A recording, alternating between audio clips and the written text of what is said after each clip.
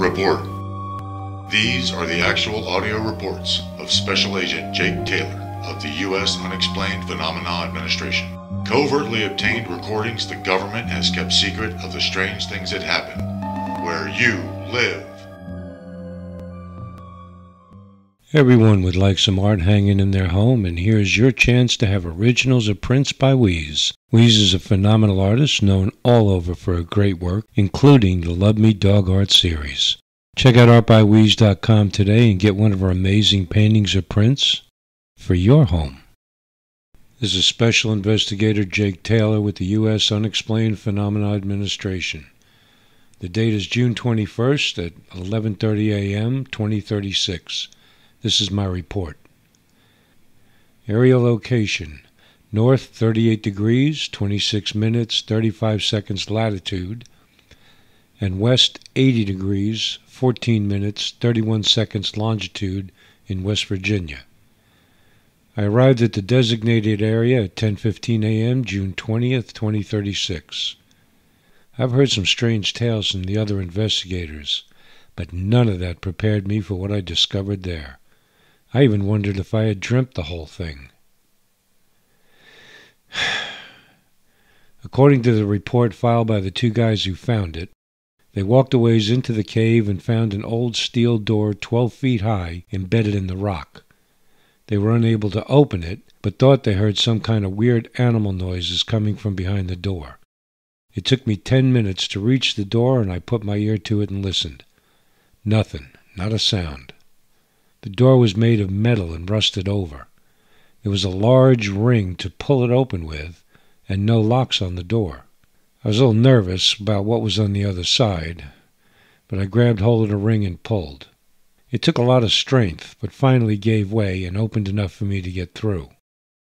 Dead silence. Staying just away from the opening in case something rushed out at me, I aimed my flashlight into the opening and waited. Nothing.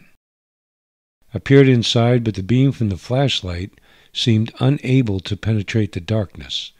It shone for a few feet, but there the light just stopped. It was eerie. I stepped through the door opening and strained my ears, listening for any sound, but I heard nothing. It was the kind of dead silence that makes you feel a sort of pressure on your ears. Moving the light around didn't help, and I took a few more steps in, feeling the ground cautiously with my feet. The ground wasn't rocky or dirt. It felt smooth like a polished floor. I'd gone in about 10 feet when the door swung shut. I fumbled around until I found the door and pushed on it with all my might, but it wouldn't budge. I was trapped in the chamber, with a useless light, no idea how big it was, if I was alone in it, and how I was going to get out. A few seconds went by, or it may have been a few minutes, when a feeling of sensory deprivation began to creep into my consciousness. Then I heard her voice. It was definitely a woman's voice. It said, "I don't get many visitors here." The voice had a strange, melodic quality to it, and it echoed, making it impossible to tell where it came from. She spoke again. "How are you called?" "Taylor, Jake Taylor." "Who are you? Where are you?" "I stand in front of you. Can you not see me?" "I can't see anything." "I understand. Your eyes do not function well in this level of light. I will adjust it for you." Slowly it started to get brighter until I could see everything clearly. The chamber was big, about 2 stories high and 50 feet wide and long. I didn't see her anywhere, and as I looked around the room, the walls, floors, and ceiling were a highly polished white stone, like marble without the veins, and seamless, like I was standing inside a hollowed-out solid cube of the stuff. The stone itself glowed, lighting the room, which was completely empty. I looked around, and even the door I came through was gone. I called out to her, "Where are you?" "I have hidden myself from your eyes. I do not trust you to see me." "Hidden yourself? I don't understand." "Your mind is not developed enough to understand. I have the ability to make you see what I wish you to see. When I scanned your mind before you opened the door, I did not like what I read. You were sent here to determine what lay behind that door. to inspect it and determine if we were a threat to your people. If so, you would try to destroy me. Your vision is blocked for my own protection." I tried to sound a lot more confident than I was. "Tell me about yourself." "In due time, perhaps. For now you will be my guest, and I will learn more about you." I was scared, but I was also getting a little angry. "Listen, lady, I'm getting tired of this. Show yourself so we can talk." "We are able to communicate without your seeing me. Your mind shows you have been violent in the past. Silence while I continue to probe your mind." I opened my mouth to speak, but nothing came out. I started to move, but realized it wasn't only my vocal cords that were frozen. I couldn't speak or move. Whoever she was, she had abilities that I considered a threat. Too late, I realized she knew what I was thinking. "As I said, your instincts are towards violence. I will continue to scan your mind." It was quiet again, and there wasn't a thing I could do about it but wait for her to finish reading my thoughts and my past. Then she spoke again. "I also see mercy and kindness in you. Your instincts towards violence are more for self-preservation. I assure you, I mean you no harm. Of course, my saying so alone will not convince you. We seem to be at an impasse. You are free to speak." I tested my vocal cords. They were working again, but I still couldn't move. "Okay, you've read my mind. Then you know the only way that we can develop a trust is if I can see you and learn more about you so I can understand who I'm dealing with. Tell me who you are, where you come from, what are your intentions?" She hesitated a moment before she spoke. "I am standing in front of you." Slowly she began to appear. She hadn't turned invisible. She had the ability to make my eyes and my mind just not see her. Everything then that was happening in my mind. Was the whole room an illusion? What she showed herself to be might also be an illusion. It was the first time in my life I found I couldn't trust my own senses. Even the thoughts in my head might be put there by her. I had to take it one step at a time. She was standing about 10 feet away, tall, about 7 foot. Her skin was the palest I'd ever seen, and she had eyes that were fairly large, but not bad-looking, sort of a reddish color. Her hair was very long down past her waist and very black. Her figure was more or less straight down without much in the way of curves. An alien from another planet? It sounds stupid, but I immediately counted her fingers and toes. She wasn't wearing anything on her feet. There were 10, 5 on each hand and foot. The dress looked like it was made of some kind of very large green leaves wrapped around her, covering her from her shoulders to just above her knees. She had knees, and they bent in the right direction. My next thought was that I'd watched too many old movies about Martians invading the Earth. She laughed. "I am from Earth, though I live deep down inside it. I am also human, though a different branch of our species. My name is Shelleen." "How old am I?" She was still reading my mind. "I am 34. "Okay, now how about getting out of my head? That's kind of rude, if you know what I mean. I will continue to scan your thoughts for signs of violence. And to answer your next thought, no, I am not the only one of my kind. Centuries ago, during human development, a branch of our species established itself underground.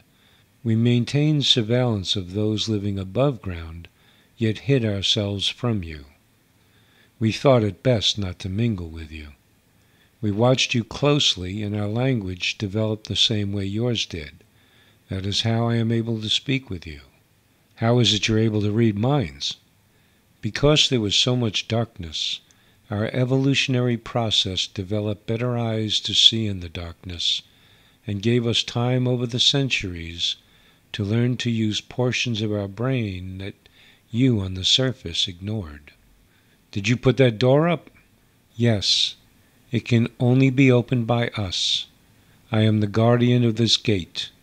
I deter others by making them think they hear sounds that would frighten them coming from within. When you approached, I sensed you and found that if I had denied you access, you would use sufficient force to open the door, and you would be accompanied by others. Too many for me to block all their minds from seeing what is really here. For that reason, I let you in, then hid the door from you. You plan on keeping me prisoner? Perhaps. We have not yet determined what we will do with you. We? There was movement off to the side that caught my eye, and I looked towards it, still unable to move. A group of women were walking right through the wall, coming towards us. The one in front spoke as they got near me. What has he revealed to you? He is confused. Like most men, his initial reaction is to lash out, though there is sufficient intelligence and curiosity to restrain himself while he determines if we are a threat to him. The women were as different from each other as any group of women I've known. They were all tall, ranging from 6 foot to over 7 foot. Their skins shared that incredible pale complexion and the same jet black hair, but their features were unique, other than all having those large red eyes. Another one spoke out. We should kill him and put his body a far distance from the entrance tonight. Others mumbled agreement, and the one who I met first was just looking at me. Another from the group spoke. If we let him free, he will bring back more of the surface people and kill us. I agree with Villani.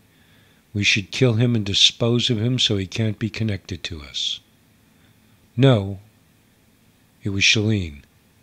He came on orders from others who know of our entrance. If he disappears, they will send more, and they will be heavily armed. We need to give this more thought. In the meantime, we will keep him here in this room. He can't escape. There was some more muttering, but in the end they agreed and all of them walked back through the wall. I was able to move again and tried following them through the section of wall they walked through, but it was solid stone. It took me about an hour to tap all the walls and realize there was no way out of this marble room. By then I had lost track of exactly where they came and went from, so I sat in the middle of the room and waited, wondering how long it would take for them to make up their minds and what they'd do to me when they did. I checked my watch. It was 10:55 a.m. I was starting to get hungry and thirsty. Noon came and went, and I sat there helpless. They could read my mind, and I was determined not to have any thoughts that would cause them to think I couldn't be trusted. I knew, once they thought I was a permanent threat, I was a dead man. 1 o'clock came, then 2, 3, 4, and finally at 5, I heard someone behind me. I turned quickly and saw a man approaching me. He was shorter than me, and he had an odd look on his face. There was a tray in his hands with what looked like food and drink on it. He didn't say anything, just set the tray down. I stayed sitting so he wouldn't think I was going to be hostile, but was alert for any threatening gesture on his part in case I needed to defend myself. When he set the tray down, I looked into his eyes and was shocked at what I'd seen. They were blank. The look on his face was like some sort of zombie. As dumb as that sounds, that's what came to mind. Nothing there, no sign of any emotion at all. He didn't speak either. He just set the tray down, stood back up, and was about to leave when I spoke to him. "Hey, who are you? What's going on here? Where are the others?" No reaction. It was as if he hadn't heard a thing I said. He just walked off through the wall. This time I jumped up and ran towards the place where he went through, but hit a hard surface and was knocked back off my feet. I was ready to start screaming, and it took every ounce of self-control I could muster to keep it together. I had to keep my cool if I was ever going to get out of there. The food looked like something that was grown. I recognized mushrooms, but the rest was foreign to me. The drink turned out to just be water. Having not eaten since breakfast, I was starved and ate everything on the tray. What were they planning to do with me? Would it be a death sentence, or would I remain a prisoner here forever in this white blob of a room? Those thoughts ran through my mind as I ate. A few minutes after I finished, I felt drowsy. The food was drugged. I tried to stand, but fell over and blackness swept over me, sending me into a deep sleep. I couldn't pull myself out of it. They were nightmares. I was in a cage that sat in a long line of cages, filled with other men, and they all had that same blank look as the one who brought my supper. I kicked and shook the door to the cage, but it wouldn't budge, and my yelling brought no one. Was this my fate? To live in a cage like an animal until I died? I yelled at the top of my lungs and finally woke myself up, still yelling. I was still in the marble room, and as my eyes focused, Shalene was standing over me.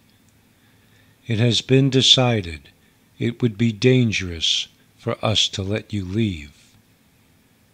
I told her, if you think I'm going to let you turn me into a zombie like that guy who brought me the drug food, you're nuts. You have to kill me first. We prefer not to do such things, but we will do what's necessary to protect ourselves.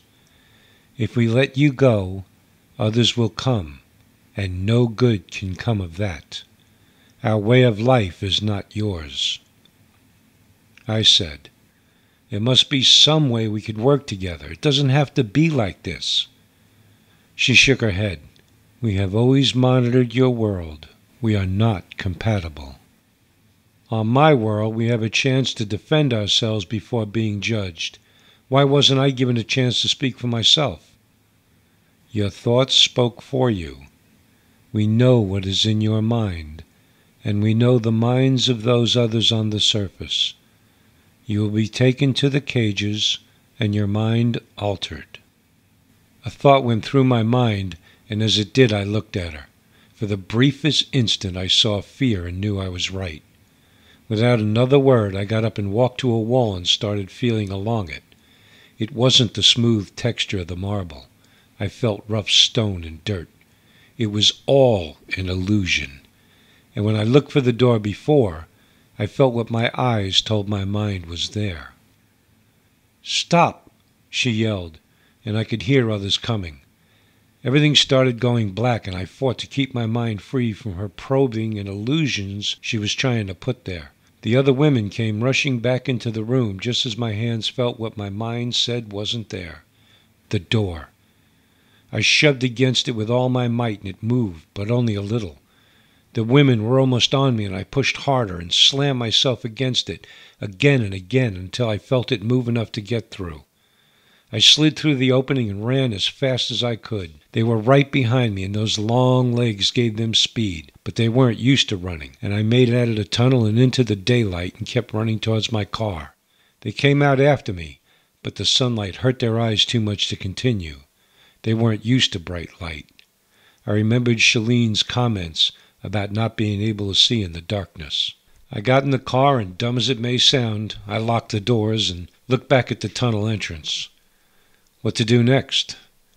Sitting there, composing my thoughts with the door locked and the motor running while staring at the tunnel entrance wasn't getting me anywhere. The decision on what to do next was with someone a lot higher up the food chain than I was.